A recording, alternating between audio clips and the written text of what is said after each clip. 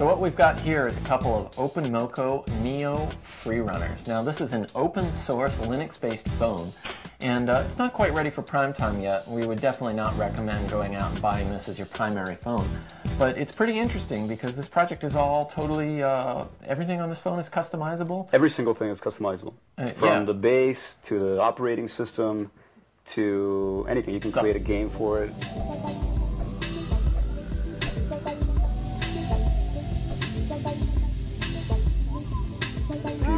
Are one of those that love to complain about my cell phone sucks and I can't do this and I can't do that, well, get yourself a developer's book, some programming, right?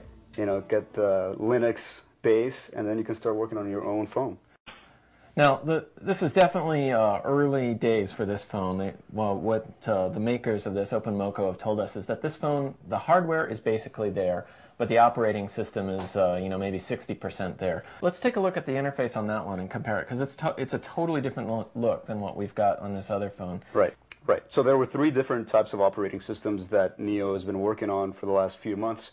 This was the second version. There was an earlier version. We actually have a third phone here, but it's not turning on. Now, there's some things I like about the hardware. The screen is a good size. It's about the same size as an iPhone screen. Mm-hmm. And the shape actually... it's pretty interesting, I think. I think actually the shape comes across better in person than it does in the photographs I've seen of the Neo before, because there's something about this. It feels a little bit like, I don't know, a bar of soap or something, but it's comfortable in the hand, sort of cute looking.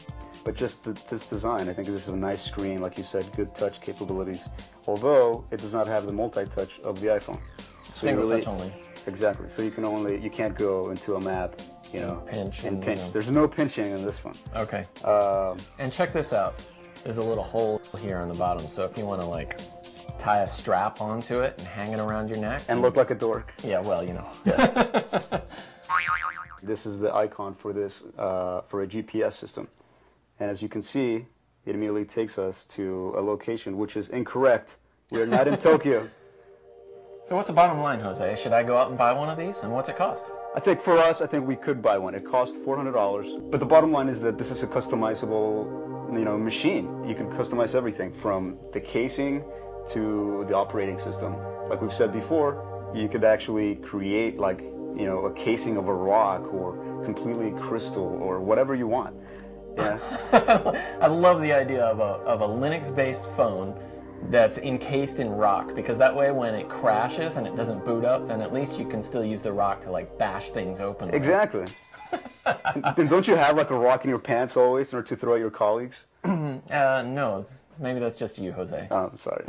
So not quite ready for consumers is what Not quite ready for consumers, but another developer who takes this might take it and make it a little bit more consumer friendly. I think that's what we're going to see. But the body, the systems, the guts of this thing is really special, and I think the developers are going to love it, and you could have, you know, a lot of the different applications are going to come out of this, and it will benefit a lot of the consumers later on. Maybe not this year, but definitely in the next year. Cool.